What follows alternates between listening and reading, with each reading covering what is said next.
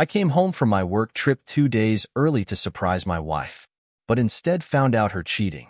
So I recorded everything and ghosted her with no closure. My worst nightmare came true.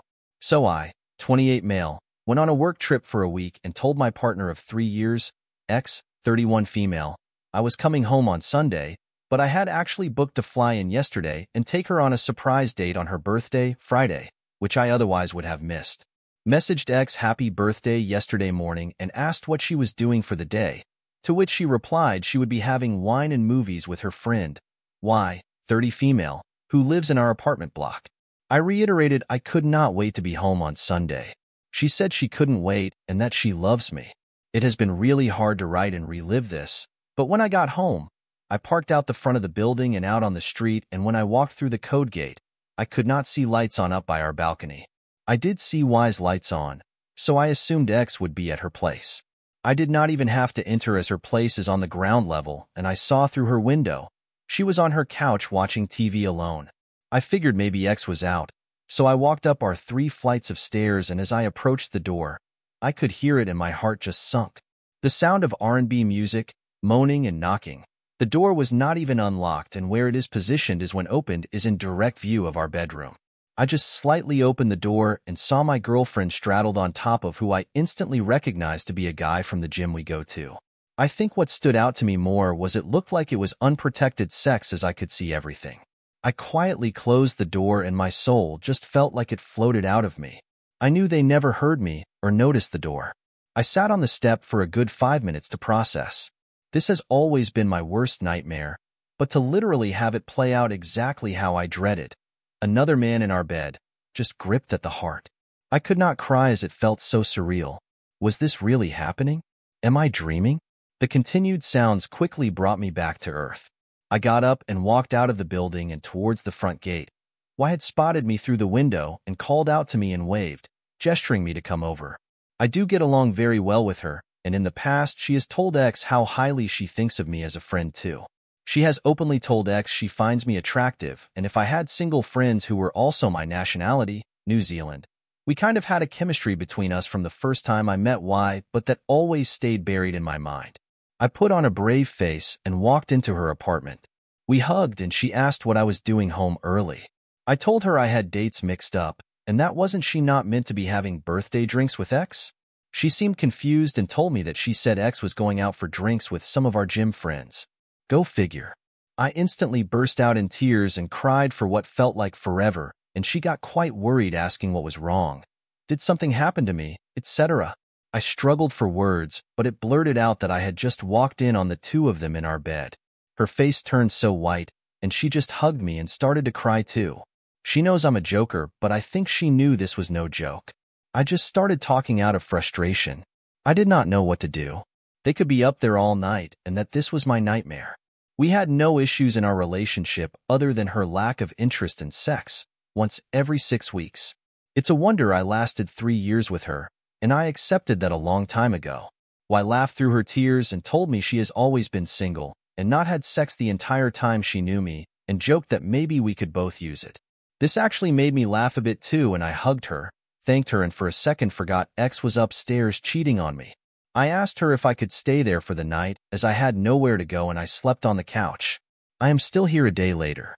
I watched the guy leave in the morning and watched in tears when he came back this evening. I am meant to be home tomorrow afternoon. Have not texted X all day, but she has not texted me either.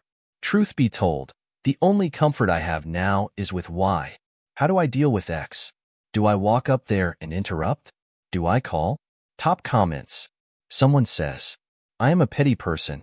I take a pic of him entering the apartment, wait till they leave, then grab my stuff. When she notices it missing, send her the pic and tell her you've been back since Friday but hated to interrupt her birthday ride. You'll be back at some date to get the furniture. Don't let her have it all. Next piece of advice from 33. Say what 33? Not married? It's over. Want a family one day? It won't be with her, so move on. Thank her parents for always being nice to you. But cheating is not something you tolerate. Go get your stuff with a friend. Stay calm. Never lose your cool. Make sure you tell her in person. Her response is key. If marriage was ever discussed, remind her that that's gone. Don't tell her what you know. Just pack your stuff because she's not faithful. If she begs for you to stay, tell her to write down the timeline of the cheating. Who, what, when, where, how. She'll only want to confess what you know. Then she'll get angry at you. Just chuckle and say, "Yep, they always blame others when they're cornered. Go get boxes. It's over." Stay cool no matter how much she yells or cries. One more from the community, from Ill-Tempered 1978. Find another place to stay and leave her. Don't even give her closure. That's my opinion. It doesn't matter how many times she cheated. All that matters is that she did. You have your answers, so F her. Either you move out or she moves out. That woman is for the streets. Opie replies, "I think her getting no closure is the best thing I can think of. At this stage, I want to move out." All right, let's go to the update. Firstly, I thank everyone for their views, opinions, and advice. I'm still trying to keep up with reading the comments. I appreciate those saying I should have had a backbone or spine, as to be honest, I would be saying the same things to someone else. This is my first experience with infidelity, so it is easier to judge until I actually had it happen. Anywho, before I tell what has happened today, I will answer a few questions. Me. I have my own business and run it end to end by myself.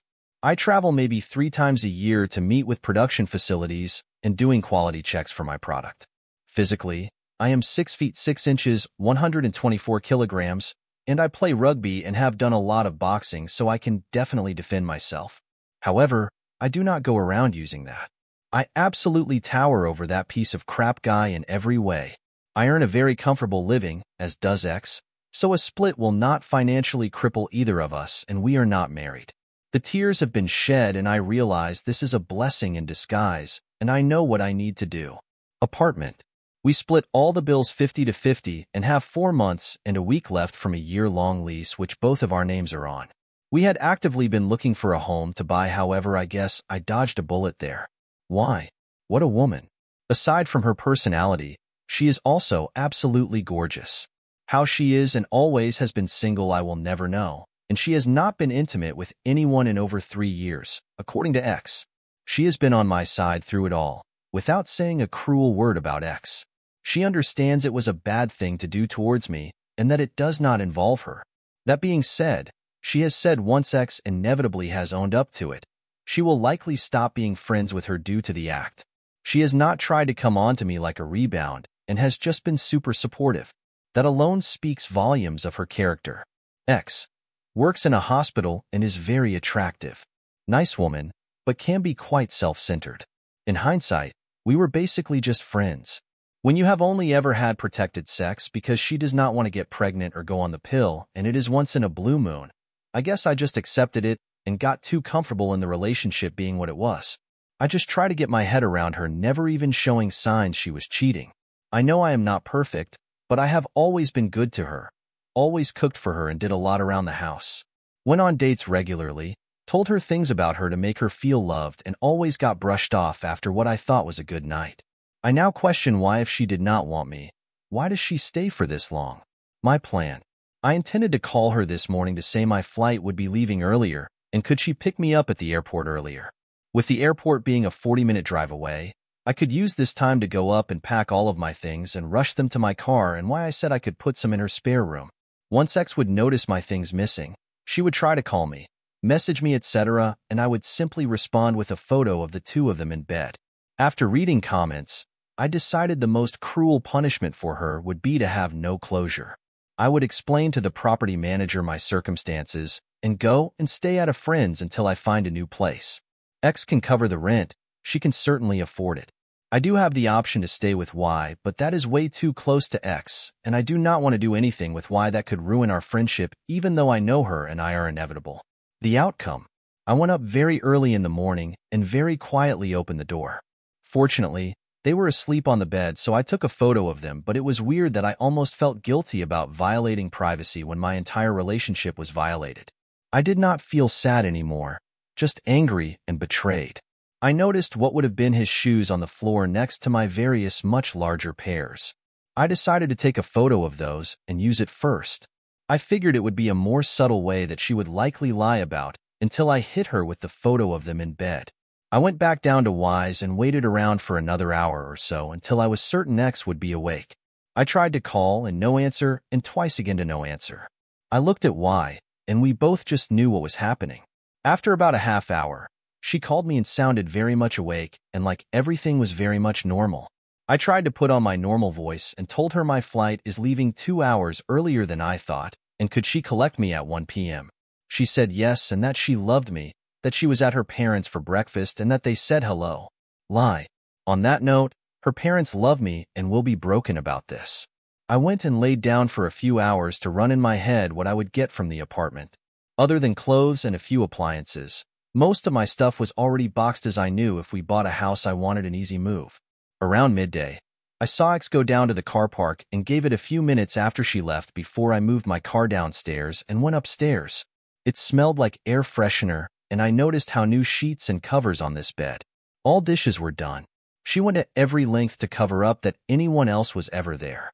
It took me all but 10 minutes to gather all of my things, and if I forgot anything, I probably did not care about it. It did feel weird knowing it would be a goodbye to the place I called home, but I felt strong.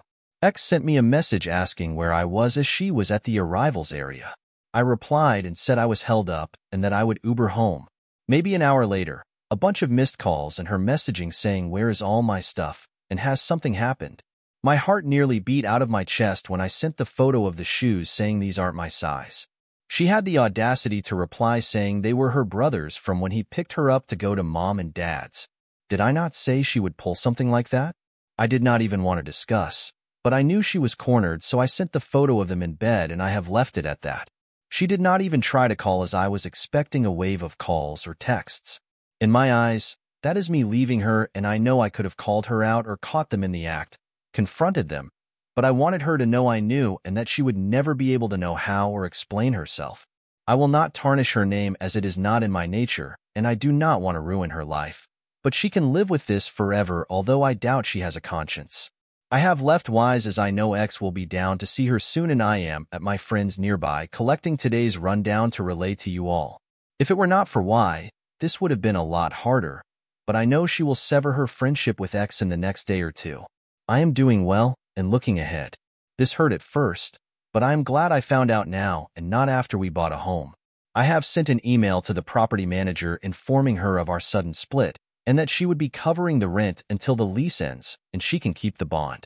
I think the pain for X will be when Y and I begin our inevitable relationship. P.S. I am really resisting the urge to go to the gym and throw hands. Top comments. Scary Inspector 8315 says, "Dude, please don't cover anything for her. Blow her world up before she plays the victim card and turns this against you. Especially since it seems you and Y will be getting together. She will claim you cheated on her first. This good boy high ground route always gets men screwed. Drop this good boy attitude and nuke her all the way. Showing kindness to your enemy is being cruel to yourself." Worried Ad 7731 says, "Good for you. Take your time with Y. See a therapist and put extra focus on yourself." Alright, let's go to the second cheating story. My wife wanted to open our marriage, and this is how it destroyed her life. I was married for 2 years at the time. Life is a serious TikTok junkie. Sends me at least 20 a day. We are both in our early 20s. Start sending ones about open marriages and also some podcasts. A few long talks about how we are young and should try this before we are old and have kids. After a few months of pushing and pushing, I give in and we set up some boundaries. No unprotected sex. 2. Nothing in our house and no overnight stays. 3. If sex occurs with someone else, no details, no touching each other for 30 days, and a doctor's visit and cleared before any intimacy between us. We open our marriage. She starts going on dates on Friday nights. I work anyways. I get home normally around 10 p.m. For the first year, it was kind of fun. She goes out on a date. By the time I get home, she's already home or getting home at the same time. She tells me what they did on the date, and she jumps me. They are just dates, no sex or intimacy. During this first year, I myself go on 3 dates. Each one goes the exact same way. They find out I am married, and it is not what they are looking for. It was nice meeting you. After 3 dates, I quit. Then one Friday night, she doesn't get home until like 3 a.m. Comes in, Makes a joke about being too sore and tired for anything. See some hickey marks on her chest and thighs. Not going to lie, was hurt and upset by this. Monday or Tuesday, I don't remember. She tries to initiate with me, and I remind her of rule number 3. She gives me the, "Are you serious? 30 days and a doctor's visit?" I said yes, deadly serious. This becomes a pattern for us. She goes out with her bad boy on Friday nights, has her fun, then spends the rest of the week trying to get me to change rule number 3. To me, feels like she put me on a shelf. I start avoiding her, working more out of the house, even if just out walking. Start becoming a lot more physically active. Start losing some weight. She is full in a fog of new relationship energy and doesn't notice and thinks I am out doing my own thing. I have months of being on a shelf. I'm not seeing a reason to remain in this marriage. I was selling my happiness so she could be happy, and I was running out of things to sell. Up to this point, she has not broken any boundaries, and every time I bring up maybe she should step back from him, I am overreacting and blowing this way out of proportion. It's just some fun one night a week. Our 4th wedding anniversary day arrives, and I take the day off of work, make her dinner, and clean the house. She gets home from work at 4, hops in the shower, gets dressed up, tells me she is going to a bar to see a local band and not to wait up. She completely forgot about our anniversary. I am destroyed. I wake up Saturday morning at 9 a.m. and she never came home. Boundary number 2 broken. I sent her one simple text. "You have broken our boundary of no slipping over. I am done." At 11:30, she starts calling, telling me she just closed her eyes for a second and passed out. It was an accident. I am so sorry. I am done again. My unwillingness to even talk about it causes her to wake up out of her fog some. She ends up coming to my work just before we open. It makes a scene in front of the whole staff and the owners. I am finally able to calm her down enough, and she leaves. I promised on Sunday we can discuss it. I get home from work Saturday night, and she once again tries to have sex with me, and again tell her rule number 3. She then tells me that she will no longer be seeing him and wants to close the marriage and work on reconnecting with me. She freaked out when she woke up there, got my texts, and he made fun of her, and she realized how much of an a-hole he was. She tries every day to be intimate with me and fails badly. At this point, I have no need or want or desire for her. She is a roommate. Barely the 30 days goes by. She goes to the doctor and gets checked out.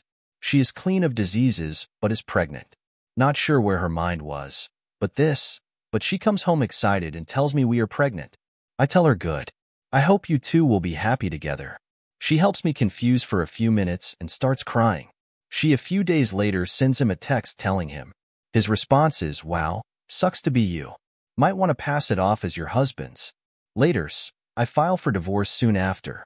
She starts doing anything and everything to change my mind about the divorce. Make promises, bags, pleads, offers everything under the sun, asking for a chance to fix us. I am polite and nice about it, but not having any of it. I am stuck living with her for a while until our lease is up. We fall into a new pattern. She tries to be intimate with me. I turn her down. She gets upset. I go for a run. My resentment of her is growing just like her baby bump. 3 weeks ago, she comes in my room to talk. She brought home pizza for dinner. Starts with how being pregnant she is, super horny all the time, and tries yet again to have sex with me. I at this point am running out of politeness. Tell her sorry, I am not into fat chicks.